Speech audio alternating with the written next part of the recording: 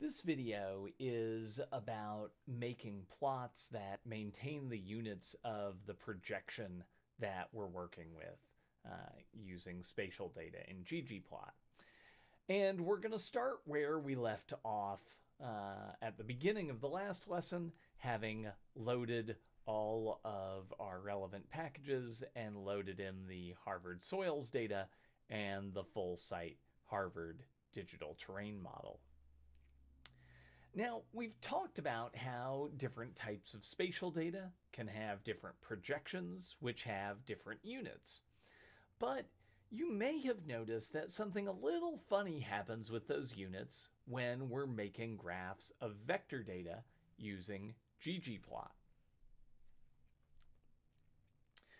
So let's look at the coordinate reference system for these two data sets that we've already loaded. Remember, we do that using st_crs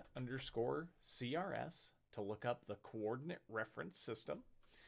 And so we'll look that up for Harvard soils. And we can see that the EPSG code is 32618.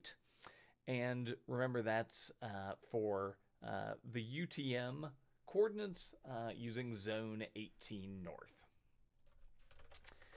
If we then look up the coordinate reference system using stcrs for the digital terrain model, we'll see that same EPSG code and that same description up here. So both data sets are in UTM zone 18 north. And if we plot the raster data on our own, we'll see that it maintains those UTM units. So let's do ggplot plus its raster data, so geom stars, and our data is equal to harv DTM. And if we look down here, we'll see that we have these large numbers that we were used to seeing for this UTM data. So that all works properly. Now let's add the soils data. And so over the top, we'll add geom SF for vector data. Data is equal to harv underscore soils. And we'll set alpha equals to 0 so that we can see the raster underneath our vector data. But now, all of a sudden, our big UTM easting and northing numbers are gone, and they've been replaced with latitudes here on the Y. And if I zoom in, we can see that it's longitudes down here on the X.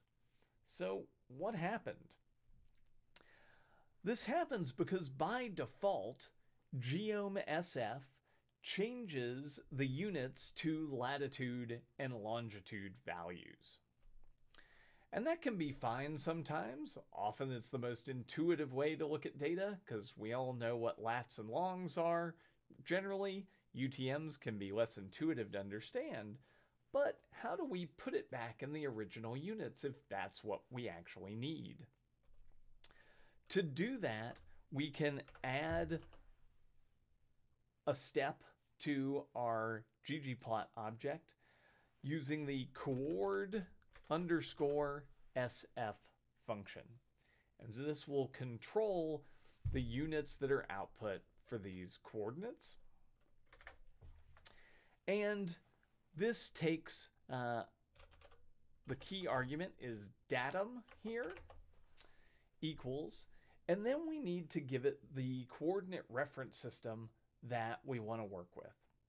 And we can either use a number, so we could type 32618 in here. That's one option. Or we could look up the coordinate reference system that we wanted to use. And so in this case, we could say, let's use st_crs to get the actual coordinate reference system for the Harvard soils data and use the coordinate reference system that is the right one for our data. And now if we run this, we'll see that we're back to where we were before with the units in the UTM zone values that we're used to. So that's how you get ggplot objects that use vector data on simple features objects to have the coordinate system, the units for the coordinate reference system that those data themselves hold. We add a coord underscore SF function call to our pipeline specifying the coordinate reference system in the datum